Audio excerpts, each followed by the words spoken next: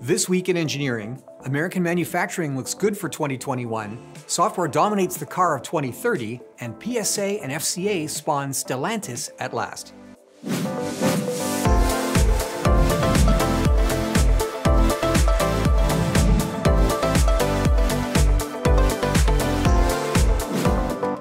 Today's episode is brought to you by Engineering.com, a globally trusted source for engineering content.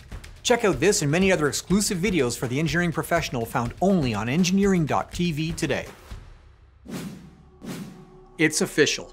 The long-awaited merger of the PSA Group and Fiat Chrysler has been approved, and the new automaker will be called Stellantis. Now, the combination creates the fourth largest automaker in the world and will be headed by CEO 𝗘𝗣𝗜𝗠𝗚 and North American Operations Chief of FCA, Mike Manley. While declared a merger, it's widely recognized that PSA Group effectively controls the combination. From a manufacturing standpoint, the merger has several significant implications. There's very little overlap in production capacity for North American brands such as Jeep and Ram, although it's widely expected that small car platforms will be shared between Fiat and PSA nameplates. With Ford all but abandoning passenger car production in favor of crossovers, SUVs, and light trucks, speculation in the industry is rife that passenger car production under the Chrysler and Dodge nameplates may disappear. Now, the group may have a marketing conundrum for the vital American market. Fiat has struggled, and Alfa Romeo is a niche product, while Ram and Jeep are high-margin, high-volume success stories. Europe is oversupplied with small car product, and system capacity rationalization was expected even pre-merger.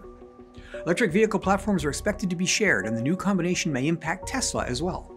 Fiat Chrysler was a major buyer of EV credits from Elon Musk's company, offsetting CO2 emissions, but with significantly lower CO2 emissions of the PSA portfolio in the new Stellantis conglomerate, it's unclear whether EV credits will be necessary going forward.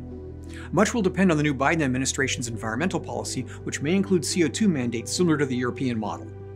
In that case, Stellantis may import EV product to the US or develop electrified truck products as Ford and GM are doing. The merger is expected to generate $6 billion in savings, although the company has declared that no production facilities will close. But with 14 brands, some rationalization is inevitable. With only a single product left in the Fiat lineup for the US, the venerable Italian brand, well, they may be leaving American shores yet again, and oddly, there are indications that PSA may reintroduce Peugeot to the US market. Now, global automaking is undergoing a period of chaotic and turbulent change, and we expect mid-size automakers to rapidly merge into large conglomerates. So far, Chinese manufacturers have made little headway in the European and US markets, but EV brands such as Polestar show that consumers today have few reservations about purchasing Chinese product. But don't expect a Chinese-built 3/4-ton crew cab anytime soon.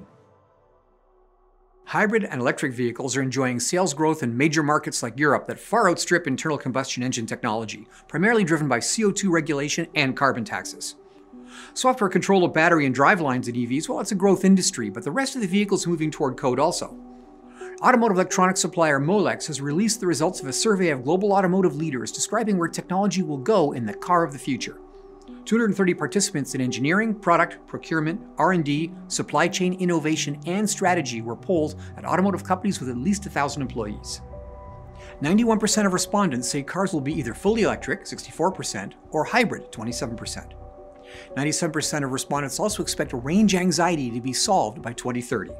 94% expect cars to include autonomous driving, but only 28% envision fully self-driving cars. 56% believe that the car of 2030 will be at least 50% more expensive than today's cars. When asked to identify areas with the most potential to reduce the price of a 2030 car, battery cost savings, that's 40%, software integration, 34%, and manufacturing processes, 32%, led the way in the survey. In addition, 96% of respondents agreed that the car of the future will require manufacturing factory innovation.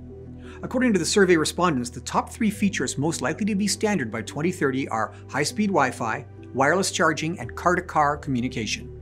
The 5 most important innovation areas in the next decade were electrification at 38%, connectivity 33%, passenger safety 29%, quality and reliability at 28%, and software-defined infrastructure at 27%. Interestingly, the automotive industry itself is not expected to be the sole leader in this shift. Companies such as Apple, Google, and Microsoft are expected to gain momentum because of their expertise in the user experience and human-machine interfaces. Equally significant is industry sentiment that China is more likely to produce the car of the future first, followed by the US, Japan, and then Germany.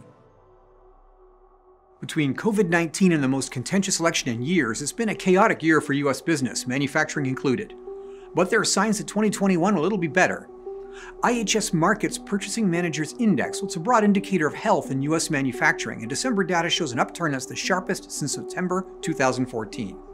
According to the company, output and new orders increased, and supply chain disruption was mitigated by firms passing on higher input prices. Based on an index with the zero growth figure of 50, seasonally adjusted December PMI numbers logged in at 57.1, up from 56.7 in November. That's the best improvement in U.S. manufacturing sector in over 6 years. Production growth also improved, with the pace of increase the second highest since March of 2015. American manufacturers reported that pent-up demand was moderated by continuing COVID shutdowns in some regions. Supplier delays and reduced production capacity are still factors, but the market figures suggest that industry is well positioned for strong post-COVID recovery in 2021. That's it for This Week in Engineering. This episode was brought to you by engineering.com. If you like this show, be sure to subscribe to our channel and click on the notification button for our next episode. For deeper engineering content, visit engineering.tv for exclusive shows not found on our YouTube channel. Thanks for watching, and see you again next time.